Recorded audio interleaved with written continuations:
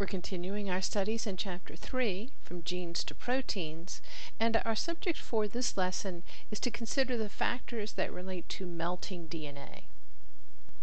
This refers to the separation of the two strands of the double helix so that we would be breaking the hydrogen bonding contacts as well as the base stacking interactions. Note, we are breaking intramolecular bonds, not intramolecular covalent bonds. This is also referred to as denaturation, and in this case, the thermal energy we've applied has overcome the intermolecular bond energy of the molecule. We'll find if we look at the content of DNA, that DNA that contains more AT base pairs separates more readily than those that contain more GC base pairs. It's tempting in this case to consider that it's due primarily to the hydrogen bonds. AT base pairs form 2 hydrogen bonds, and GC base pairs form 3 hydrogen bonds. But remember, the stability has more to do with the base stacking differences. So if you look at the energy contained in a GC-GC base stacking arrangement, that represents about 61 kilojoules per mole. Whereas if we base stack AT-AT base pairs, that's a little bit less than half. So then the GC content of a DNA molecule relates directly to its melting temperature.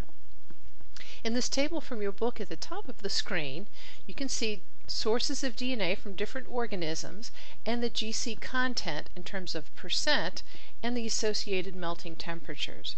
What we find as the GC content increases down the table, so does the melting temperature. And so this becomes a good measure of the strength of the interaction of those DNA molecules. Now this is a comparison of identical lengths of DNA. Obviously, if we have a longer DNA molecule, that's going to require a higher temperature to separate than a shorter DNA molecule. So let's look more at this melting temperature. It's the temperature at which half of the DNA is melted.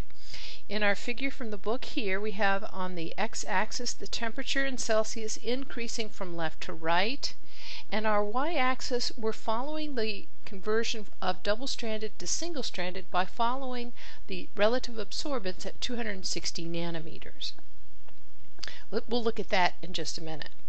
So in the far left, we have all of our DNA in double-stranded form, but as we elevate that temperature, more of those molecules separate into single-stranded form, and by the time we get to the top of our curve, all of our DNA is single-stranded.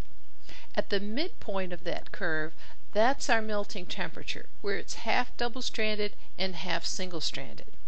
Now perhaps you're thinking, why don't we just measure the melting temperature as the temperature at which we have all single-stranded DNA? But remember, the amount of DNA matters as well. So it's more meaningful for us to say a percentage. That is, at what temperature is half of it melted? And that most accurate point is the inflection point, that halfway point. Now, how do we measure the difference between double-stranded and single-stranded? That has to do with the absorbance at 260 nanometers. Because of the resonance in the base rings, those rings absorb at 260 nanometers. They do so more strongly in single-stranded form than they do in double-stranded.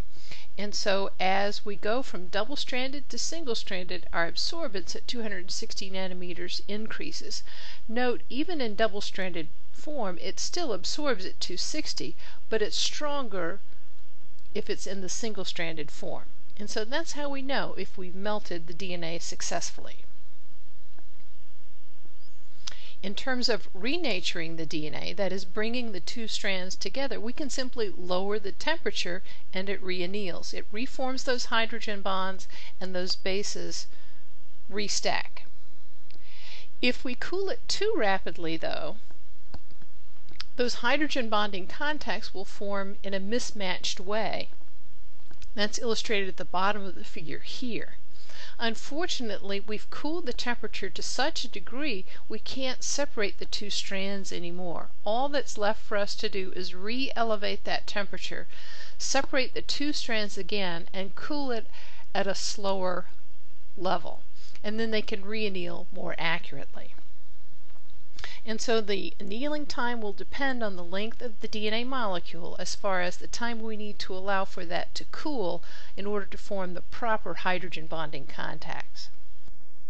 This melting and reannealing relates to cloning processes that we'll consider shortly.